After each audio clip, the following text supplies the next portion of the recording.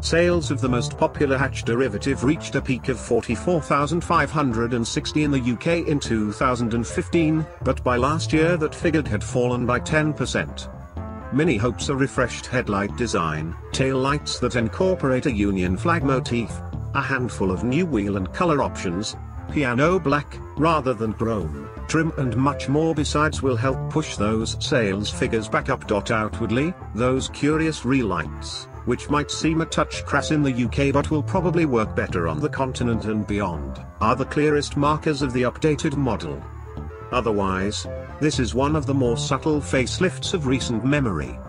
There is more going on within the cockpit and beneath the skin, however, with the high-quality cabin now available with a touchscreen as well as wireless phone charging. The new lights front and rear use LEDs, with very clever adaptive LED headlights now featuring on the options list. There are new personalization options, too, including a number of 3D printed parts that buyers can customize with their own name or simple graphics, a world first in the car industry. The standard transmission on this Cooper S is a 6-speed manual, but for the first time the 2-pedal alternative is a 7-speed twin-clutch gearbox rather than a conventional auto. The revised 4-cylinder turbo engine gets new, high-pressure injectors, a new exhaust system and a new turbocharger. Power and torque figures remain the same at 189 bhp and 221 pounds-foot, but fuel economy has improved by around 7%. Interestingly, the updated engine is said to be up to 30 kilograms heavier than before. The suspension has been tweaked to account for that extra weight with each new version of the BMW Era Mini. The cutesy hatchback has swollen in size. It looks fuller and more bulbous than the 2001 original, and perhaps not as well proportioned, but there's no mistaking it for anything else. The underlying dynamic character is broadly the same now as it was 17 years ago. Bundles of agility, a darty front axle, mobile rear end, but this latest model actually feels quite different out on the road compared with that first version. There's a soft, rubbery edge to all of the major controls, whereas earlier versions had crisp steering and slick gear shifts. Soon enough, though, you get used to the stiction and springiness in the steering and the inconsistently weighted manual gear shift, and you get on with the important business of pedaling it along as quickly as you dare. Dynamically, nothing has really changed. You still feel the trademark mini pivot the instant you turn into a corner, sensing the outside rear corner scudding around slightly to keep the front end on a tight line. The steering is still quick and direct, and whatever work Mini's engineers have done to disguise that extra weight over the front axle has been extremely effective. For the first few miles, you feel perched high up on the seat. The way the car leans in bends gives the impression of it being quite tall, too, and of the track widths being very narrow. You find yourself wishing the car would squat down by an inch or two, whereas previous generations sat you so low to the road you worried you might scrape your own rear end on speed bumps again. Though, that impression does pass very quickly, and when the bends come thick and fast you stop thinking about it entirely. Instead, you revel in the car's agility and its eagerness to dart from one apex to the next. The familiar sense of the car yawing about its gear lever the moment you turn into a corner is addictive.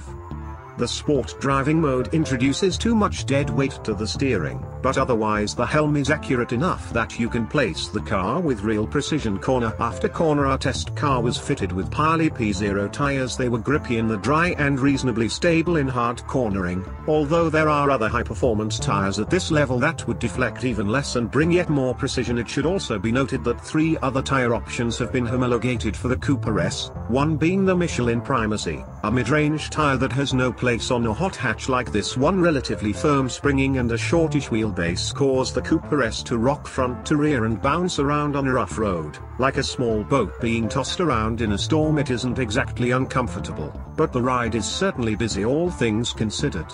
However, the Cooper S is a brilliantly entertaining thing to thrash along a winding road.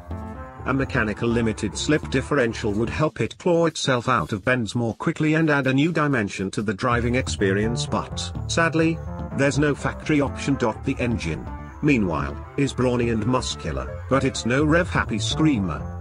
In fact, having started pulling hard from 2,500 revolutions per minute, it's done its best work by 5,500 revolutions per minute, so you don't chase the red line like you would in many other hot hatches out on the road. you find yourself holding onto higher gears and leaning on the slug of turbocharged torque instead. Aside from that initial sense of sitting a little too high off the ground, the Cooper S is a hoot to drive in the finest quick mini tradition. What's most impressive about it, though, is that it combines its thrilling and effervescent character with a refined, grown-up demeanor when you just want to get to where you're going. Other hot hatches at this price point, the Peugeot 208, for instance, are more sheer fun to drive, trading as they do some everyday refinement for single-minded, hard-edged thrills. But none of them matches the Cooper S's broad spread of talents, and none has a cabin that feels quite as high-end as this one. The Cooper S might not be the best hot hatch at this money, but it could well be the best all-rounder. Where Mallorca, Spain, priced £20,630, on sale now. Engine turbocharged 4-cylinder, 1998cc, petrol, power 189 bhp at 5,000 to 6,000 revolutions per minute, torque 221 pounds-foot at 1,250 revolutions per minute, gearbox 6-speed manual, curb weight 1,265 kilograms. Top speed 146 miles per hour, 0 to 62 miles per hour 6.8 seconds, fuel economy 47.1 mile per gallon, CO2 138 grams/km, rivals Peugeot 208, Ford Fiesta ST.